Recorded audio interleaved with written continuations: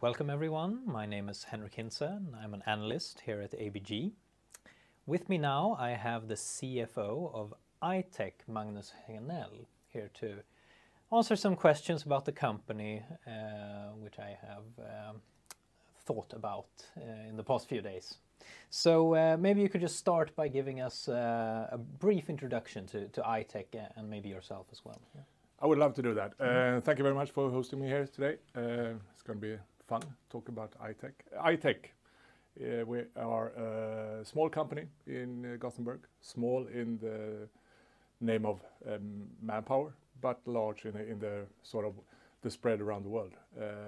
I-Tech is focusing on commercializing fully towards the global paint industry a product called Selektope, which in short repels almost all barnacles of a ship, which then reduces cost of drag, which reduces carbon dioxide. Myself, I'm a CFO by training, I almost say, but no, I'm a professional CFO. I've been doing that role for quite some startups, 4 startups now, I think. This is the 4th one. Brought 2 of them into the First North Stock Exchange, and I really love growing companies. Then this is probably a good company for you at the moment, so. Because as you know, I-Tech had a really good year in 2023. You grew quite a bit. However, before we get into the long-term story and hopefully continued growth there, in Q4 revenue dropped a bit yes. compared to earlier quarters, and I was just wondering if you could comment on that. What drove that? How should investors think about that? Yeah, that's a very good question. But I first of all, I think we should think about what a tremendous year 2023 was, with a 45% increase in top line. Of course, Q4 compared to Q1 to Q3 was a little bit worse. We dropped some in sales, but we had a really nice Q3. We had lovely Q1 and Q2, and you can't have that sort of turnover growth all quarters, all the time. We want to have it, but we can't have it. So we will have growth this year as well. So I think focus on what's coming. That's my advice to the investors, not so much about Q4. Yeah, well, I guess the question that investors ask themselves, because your growth had been so nice and smooth before Q4, I guess they're wondering if there was anything in particular in Q4 that caused this, or if we can just expect a bit more uneven growth going forward. I think we can expect uneven growth. Yeah. It will go up and down, and I think Philip has talked about that in numerous of our quarterly calls, that it will go up and down. But I think we should focus, as I said, we will have growth 2024 as well. Maybe not as tremendous growth as we had 2023, but there will be growth, and we will grow it by profitability. And you mentioned some of the extra cost. Yes, we had some extra cost in some of the cost was due to the EU issue that we are discussing.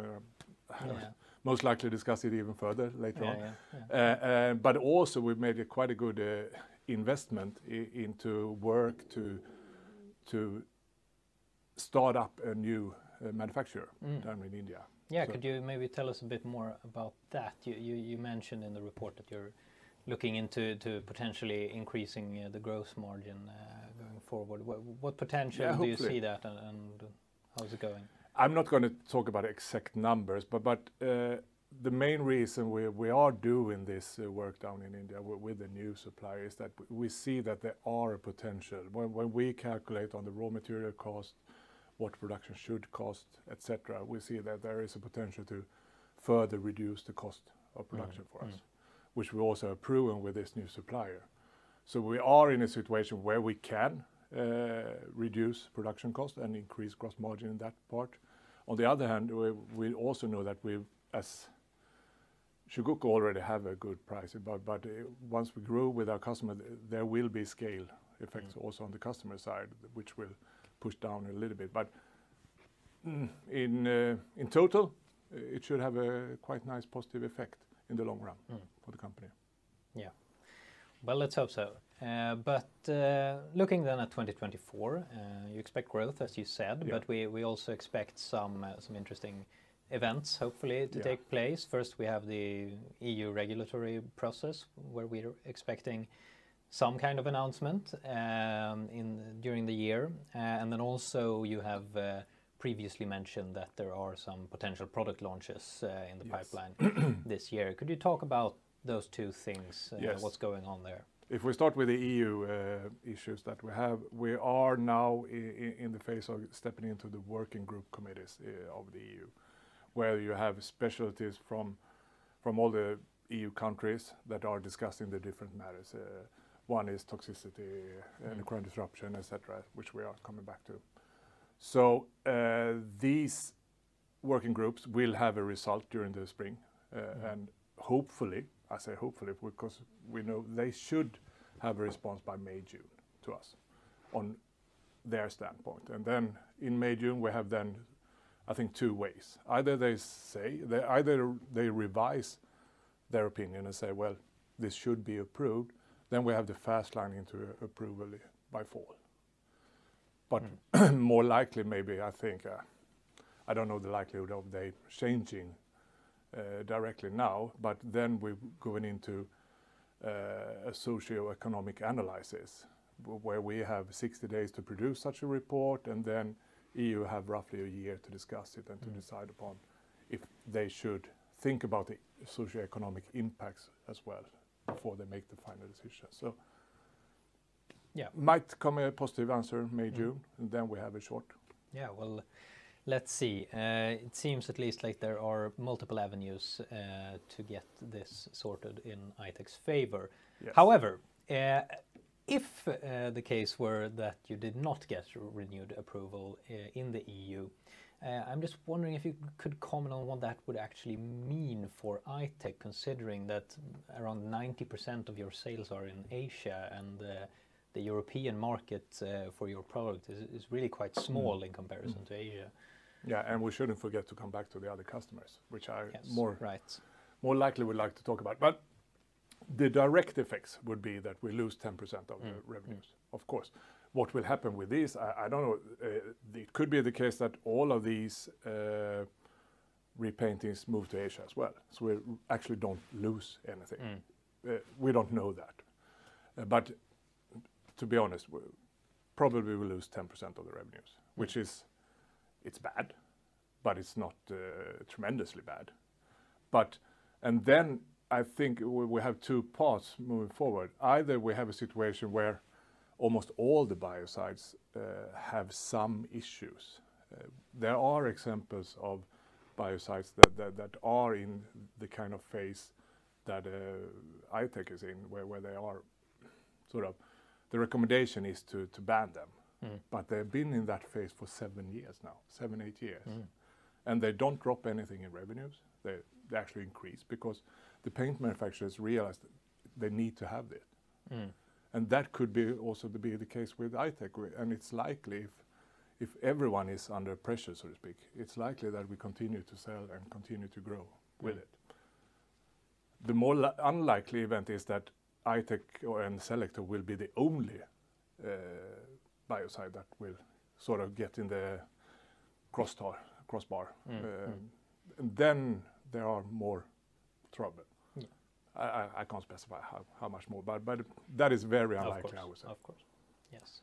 But coming back to the customers, yes, Philip has talked about quite a lot that we have 2% potential new customers that with product launches the coming 6 to 18 months, something like that. And we are more and more convinced that there will be launches. Most likely there will be a launch during the spring with the new customer, with the global paint that they will launch. And hopefully that it will not come up to Chugoku volumes directly, but hopefully there will be some contribution as well. The second one, let's wait and see. Hopefully we could announce that as well. All right. But I can't promise anything. I'll keep an eye out for the press release then when it comes. But to dive down a bit deeper in the market and your customers. It's quite a concentrated market. There are a few large players which dominate most of the market here, and your main customer, Chugoku, of course, as you mentioned, they currently contribute a very high portion of your revenues. Yes. You do have two other customers with active products on the market, if I'm not misremembering at the moment. Could you just explain what made Chugoku grow so quickly, and what's needed to make other customers start growing at that kind of pace with your product? I think one of the reasons why Chugoku is so large part of our sales is that they started very early. They betted on that we would get an approval. So they actually had a product on the market already 2016 when we received the EU approval. None of the other ones were close to that at that time. And they built the technology around the Selektope. So they already from beginning did a lot of work in including Selektope and take the main benefits of it, i.e. removing barnacle fouling on the ships. So that is one, they have really early betted on it. And the other ones, they are betting on it, and they are developing around it, but things take time. And actually we do have 6 of the 9 largest customers are customers today. Yes. Yeah. Yes. So well, there are some different lines between what level of customer they are with you. But yeah, all right. So you're positive on the market there, but it takes time. It takes time for customers to really start ramping up. With I really hope that we could start to communicate some real progress during this year. Either with the second largest one that are competing a little bit with Chugoku, or any of the new ones, hopefully, that are actually picking up volumes. All right. Which we'll actually could see in the P&L as well. Yeah. Not the small one. Very interesting. All right. In Q4, you also announced your first dividend. Yes. So that's probably a welcome, maybe not surprise, but welcome news to investors. But even after paying this dividend, your balance sheet still looks quite strong, I would say. Could you just explain what went into the decision of starting to pay this dividend, what the plan is going forward with dividends, and how you're thinking about the remaining part of your balance sheet? Are there any new avenues you're looking to explore organically with the company, or are there any M&A opportunities you're looking at? What are the thoughts there on capital allocation? There were a lot of questions in that. Yeah. I will try to start. First of all, dividends. Dividends or not dividends. That has been the question for quite some time now, actually, because we have a lot of cash in the accounts and have had it for quite some time as well. But I think it's a little bit of showing our belief in the company and the belief of continuous growth with profitability that we actually took the decision to recommend, the board took a decision to recommend to the annual meeting that we should have a dividend.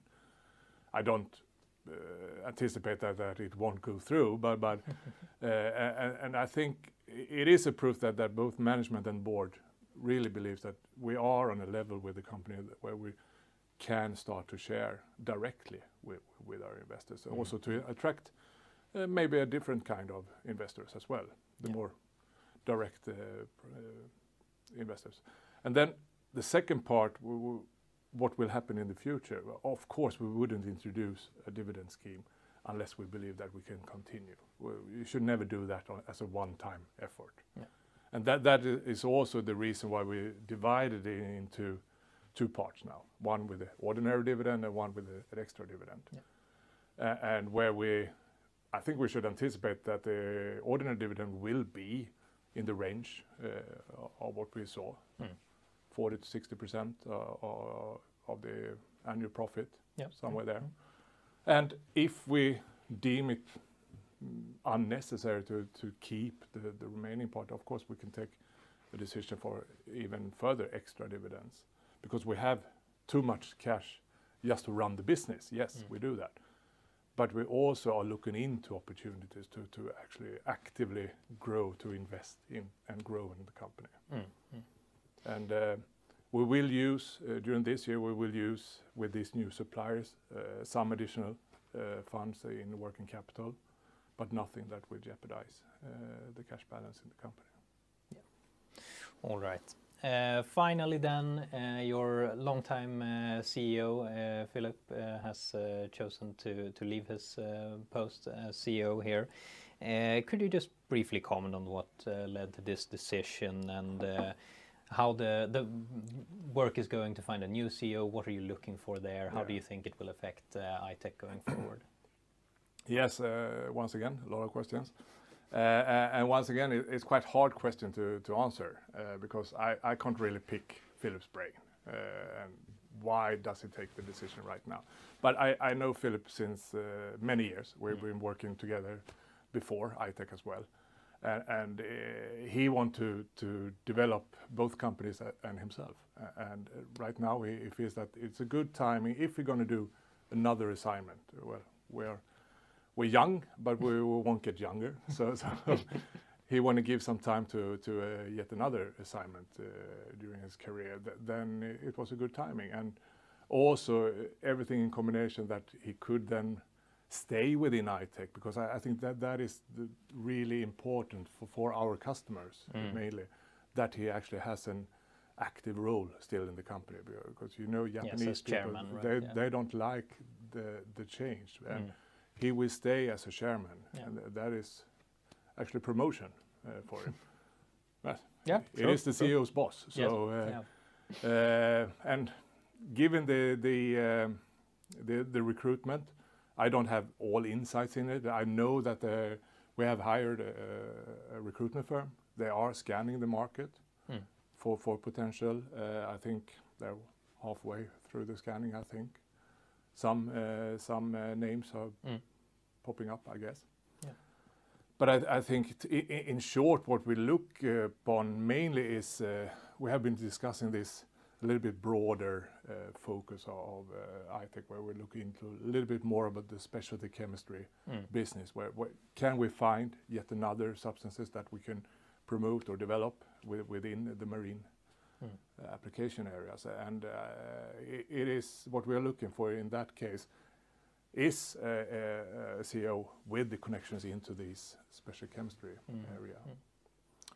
Or otherwise we need to sort of bring that competence into the company, maybe as a business developer or something like that. But that's the main focus. Yeah. All right. Well, thank you very much for that. I think that's all we have time for today. Thank you all for listening. Thank you. Bye-bye.